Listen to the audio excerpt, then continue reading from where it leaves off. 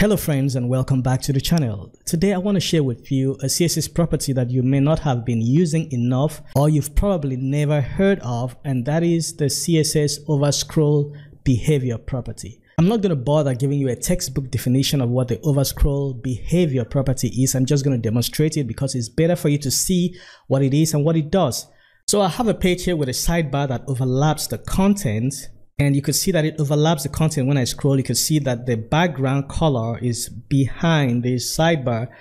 So even if I place my cursor here, you can see that it still scrolls because it overlaps the content. But we also have a drop down that has a scrolling within it. Now watch what is going to happen when I scroll to the end. So as I scroll to the end and I continue to scroll, you can see that the page scrolls. Now that is an unintended event because I did not want to scroll the page. I was simply trying to scroll to see if there was more here to scroll.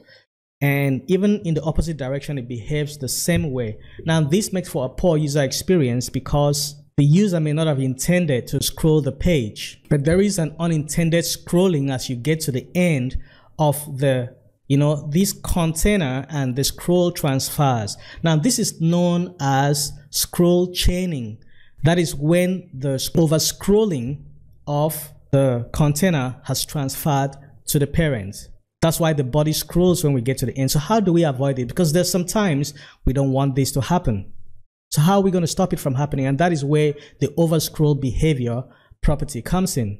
Now, if I go ahead and turn on the over-scroll behavior and set it to contain, then watch what is going to happen. If I scroll to the end, I'm going to continue scrolling, and you can see that I'm scrolling, I'm turning my scroll wheel right now on the mouse and nothing is happening. It's not scrolling the body, okay? Because I'm within this panel, and the panel contains the scrolling behavior and doesn't allow it to transfer to the parent.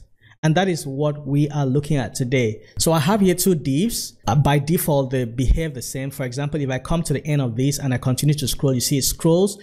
And if I go to the beginning and I continue to scroll, you can see that the page scrolls a bit. The same with this. Okay. Now, what if I want this to stop scrolling or the scroll chaining not to transfer to the body?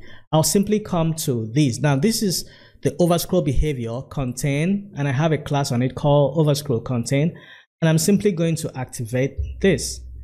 And that when I scroll to the end, you see, no matter how much I scroll, it doesn't move away because you want to limit the over-scrolling event to that container only. So there are a lot of use cases where this might come in very handy, and it makes for a good user experience. For example, what I just showed you here, for example, you want to scroll to the end of this, and then you don't have the page scroll unintended. When you want the page to scroll, you just come out and scroll. Even though, yeah, the page still scroll when we are on top of this. And I'm going to show you a little trick on how to even stop that from happening if you don't want it to scroll when you are on top of this panel, even though it overlaps. Overscroll behavior will not take care of that. Just a little trick I'm going to show you. So stay till the end of the video. The overscroll behavior has a couple of values. We are dealing with content. We can say none, but the difference between none and content is in what is called the overscroll affordance. Now, the overscroll affordance is not something you can witness or you could experience on a desktop. Sometimes on a mobile device, when you scroll to the bottom of the page and you continue to scroll, you could see that there is the page want to continue to scroll. So basically, the overscroll affordance is when you attempt to scroll beyond the boundary of the page. You get that visual feedback that you have reached the end. For example, in mobile devices, when you scroll to the very bottom and then you continue to scroll, you will see that it scrolls up, it moves up a little bit, but it doesn't scroll, the page moves up. That is what is called the overscroll affordance. When you change the overscroll behavior property to none, it disables the affordance. It may not be compatible with all the mobile browsers. For example, in iOS, you can only turn that the affordance off with CSS from iOS 16 and above. If you're using below 16, this might not have effect. But if you use just contain, you're only disabling the overscroll chaining, but the affordance will still be there. And one more thing before we leave, I promise you, if you stay to the end of this video, I'm going to give you a hack on how to stop the body from scrolling if you are on that sidebar panel. So this is going to be like a hack.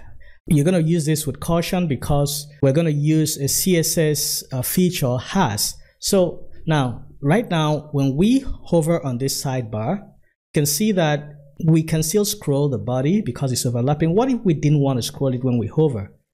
So we could just say body. Now, this sidebar is a header.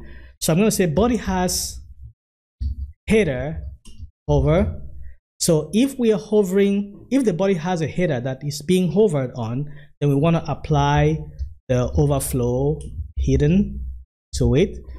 So when we hover on the header, because the body has a header that is being hovered, we can scroll again. Now, if you want to prevent this shift, of course, the reason you have this shift here is because the scroll bar is hidden.